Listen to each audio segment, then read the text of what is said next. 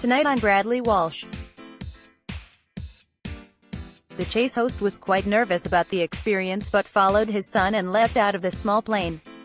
The father and son were both left thrilled after the experience, but viewers were left disappointed.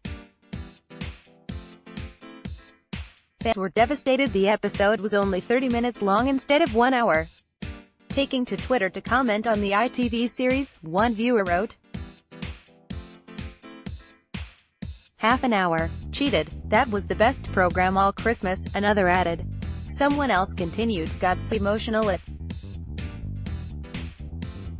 Bradley Walsh and son, cheated, breaking dead fans in uproar after Bradley's plane jump." Image, ITV. Bradley Walsh and son, the Chase host, went to jump out of a plane with Barney. Image, ITV. Speaking before he leapt out of the plane, Barney told his dad, "I love you and I'm so proud of you." When Bradley waited his turn, he was heard saying, "I can't feel my legs," but when he finally jumped out of the plane, he was only concerned about his son. "Where's my son?" he asked.